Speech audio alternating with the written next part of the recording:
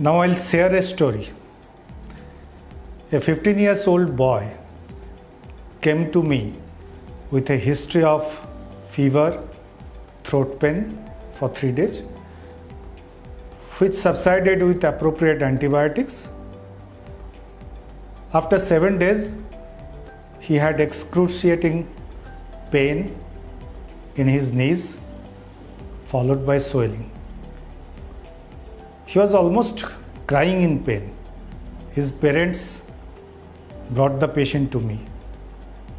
Ultimately, he met with the diagnosis of acute rheumatic fever.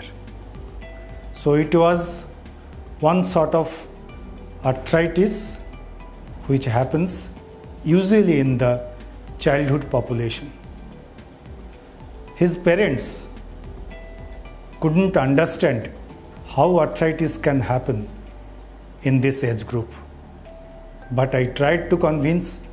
Ultimately, it succeeded. Hi, dear all. I am Dr. Arup Kumar Sahu. I am a physician rheumatologist working with Apollo Group. Now I share few important words regarding fever, throat pain, joint pain, which is commonly seen and encountered in the community. So what it can be?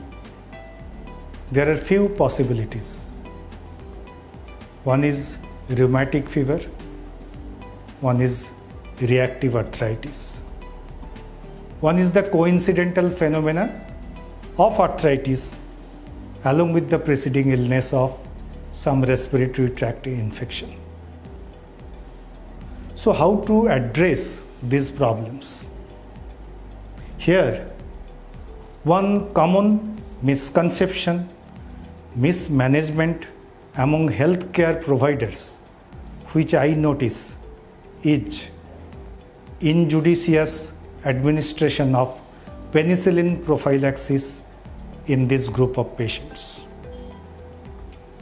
It's to be kept in mind, not all patients presenting with these symptoms are rheumatic fever, and mostly they don't need any long-term penicillin prophylaxis. Now, how to approach this group of patients? Mostly we do ASO titer in the workup of fever and arthritis.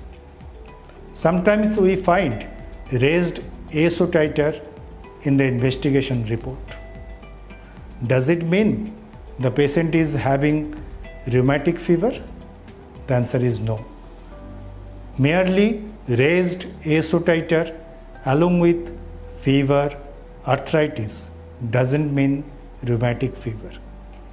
There are few criteria to establish the diagnosis of rheumatic fever. All healthcare providers should adhere to this protocol.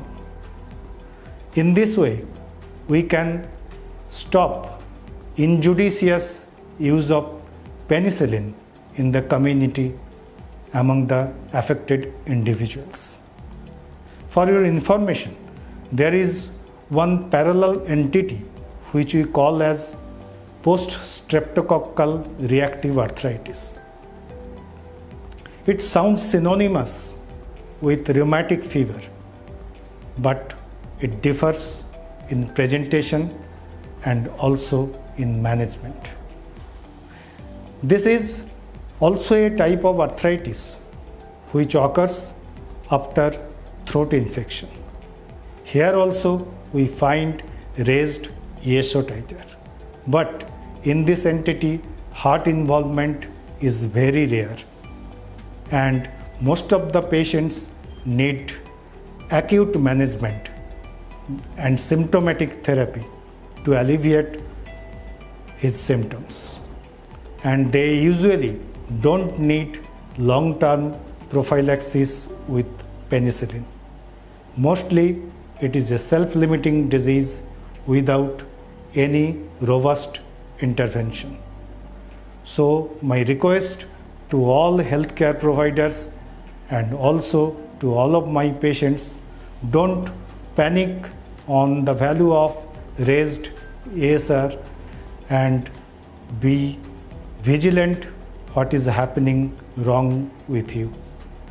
Thank you for watching. Namaskar.